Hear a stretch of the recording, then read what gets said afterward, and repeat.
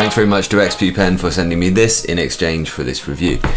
I'm going to take a look at this XP Pen Innovator 16, but not in terms of how most people would look at it as a drawing tablet for a digital artist, but I'm actually going to think about this, whether this is worth us getting in the education sector, whether this is the type of thing that we could use for our distance learning materials, or even in the classroom, or even for assemblies, or to use for presentations in schools and colleges. I think it could be absolutely perfect for presenting to a class or any group of people really.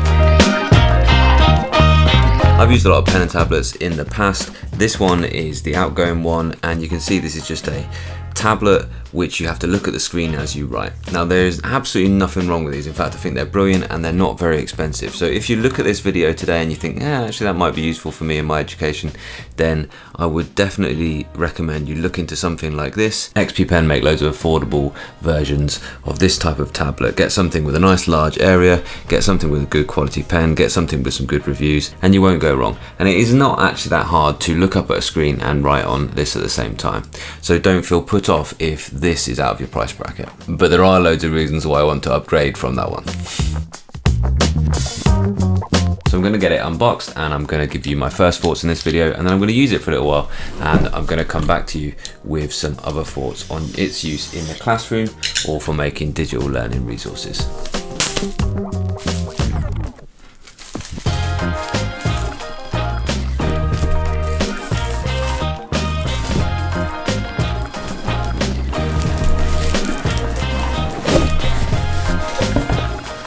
XP Pen have just celebrated their 15th anniversary, and I do love their packaging and I do love their kooky styling with this little character that keeps coming up. So this is the tablet itself, and you can see they're really billing this as this incredibly thin device. Also you get a little stand for it, a plug for every region,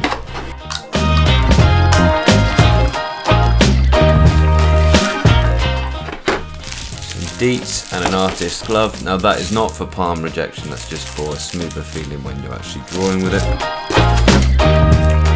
And then the pen comes in this little tube.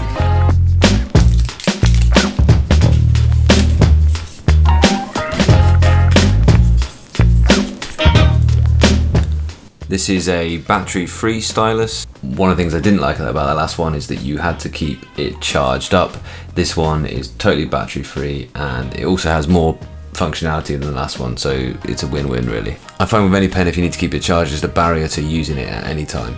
And that can be really frustrating. If you intend to use your pen input and you get to it and it needs to be charged, then it's just time that you could be actually drawing or writing or using the actual tablet. And this is the cable with a little extender as well. And this, I'd say, this is the only thing that I'm slightly worried about using this device, having looked at a few reviews of it online already, is not that there's an issue with this, but having these free connections is a little bit of a nuisance. So that one end, that USB-C goes into the actual tablet, and then you have to plug in HDMI to your graphics card, one USB for actual pen input, and the other USB for power. And that power could actually come from a laptop or PC, but it can also be used with a plug. So I'm going to use it with the plug because that's what's recommended. And there's a wee extender if the plug is further away from the computer. It would be ideal if you could just have one USB-C into the tablet and just one USB-C into a PC. But this is still a standard, having these free connectors for any pen displays. Thing itself.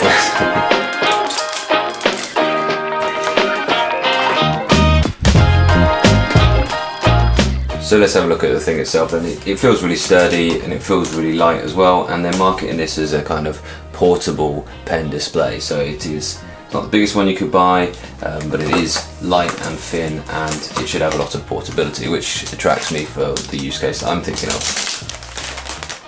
It's a little note about taking the screen protector off, but making sure you don't take any of the actual active layers of the drawing tablet off. So this is important, I'm told.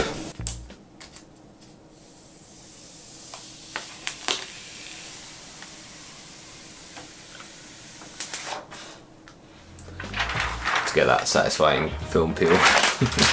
There is ever such a slight bubble on there. I'm gonna allow it though, because it's not actually on the active screen segment.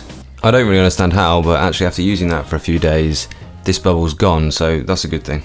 let's get it set up and I'll try it out and I'll come back to you with my first thoughts, and then I'll try this out actually in education.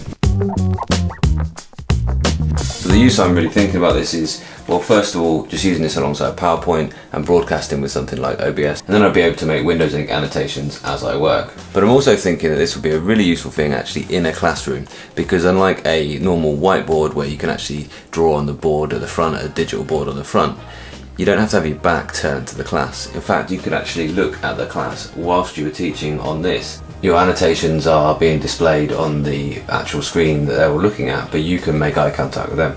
So yeah, I'm really interested to find out how this works. So I'm going to get it set up and I'm going to come back to you in a few days after my first try out of this. And then after I've given you my first thoughts, I'll be back with a full review after a couple of weeks to exactly how I find using this in the schools. It is designed to be this really light and thin, and you can feel straight away it's a very, very thin design. It's a very attractively designed piece of kit. It does have this little scroll wheel and this virtual wheel and lots of customizable macro buttons on the side as well. I will just say quickly that this thing does work without any additional drivers installed.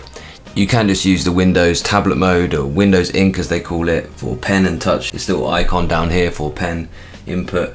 You can just use this without installing any XP Pen drivers, and well, it did take me a little moment because I just had to make sure that it was actually referencing this display, and that was down there in the tablet PC settings. I need to set it to this one and then set up and then follow the instruction to tell it that this was the display that I wanted the pen input to work with. And now, as you can see, it works just totally as a pen as you'd expect, and it's really accurate.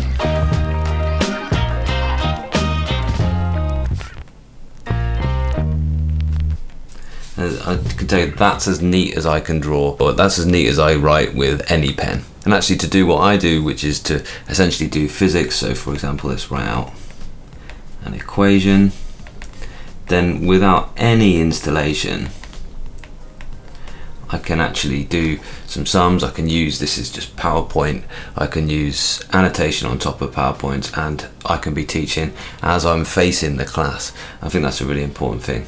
And that's really useful in education, that you don't actually have to install the drivers, the XP Pen drivers, because often you might be working with any computer that is in a classroom or your own school laptop, and you might not want to actually install drivers on it, or you might not have permissions on a school laptop to actually install drivers. So the fact that this works just as an ordinary, I think you could call it Windows Ink,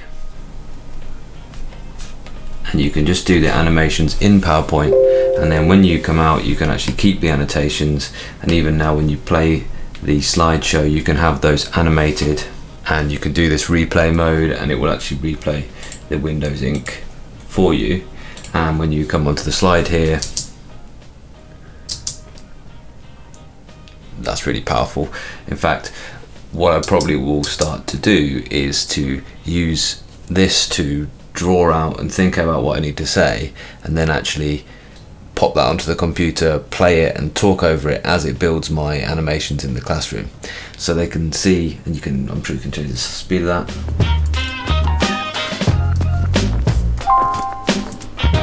Yeah, so now it's going a lot slower. So I haven't had to install anything, it's just working. This has been an unboxing and first impressions video. My next job is to actually take it into class and try it out, that idea of actually being able to keep the eye contact and whilst making the annotations on the screen. My first impressions of using it is really, really positive. You can see it's an extra screen on my desk, and I know I've already got enough, but when you're editing videos and making distance learning resources, having more screen real estate is always useful. I'm looking forward to having that extra monitor in the class, which is just mirroring the board that they're all seeing. If you're already used to using extended desktop, you kind of have to turn your head to look at the board when you're moving things between them, and that'd be nice to actually have that second screen, which is what they're seeing. It's going to be a really natural way to present, I think. Just using the Windows Ink drivers is a really great experience straight out of the box.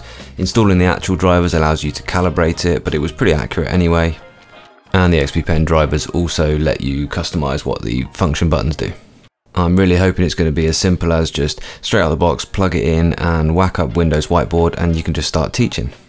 I think that Windows Ink isn't quite perfect yet, and its integration in PowerPoint and animations isn't doing exactly how I was expecting it to do, but it's really good and I'm going to get better at it as I practice. One of the easiest ways for teachers to make distance learning resources, to make any kind of educational video, is to actually use the built-in video functions, record your slideshow, make annotations, and just export as a video straight in PowerPoint. So I really recommend it to all educators because it's just going to be really natural for you to use a program that you're already used to using.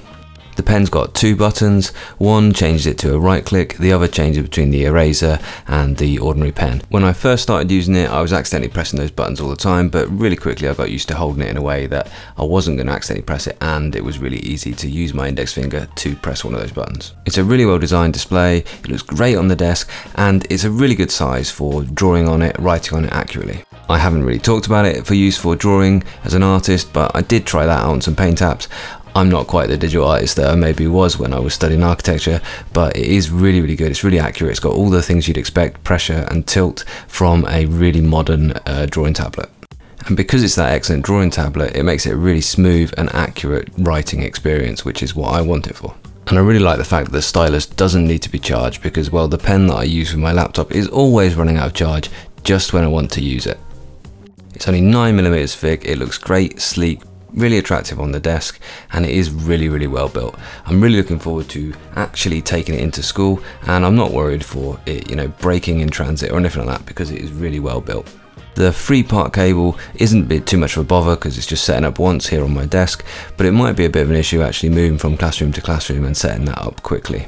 I'm told that it does need that separate power to run at full brightness, but actually here in the room I haven't had it off half brightness, and it's been perfectly fine. I think it's a great solution for distance learning, and I cannot wait to actually take it in school and let you know how I get along with that. So if you've enjoyed this, then make sure you're subbed up and look out for that full review video or more detailed thoughts after using it for a few more weeks and actually trying it out in the classroom.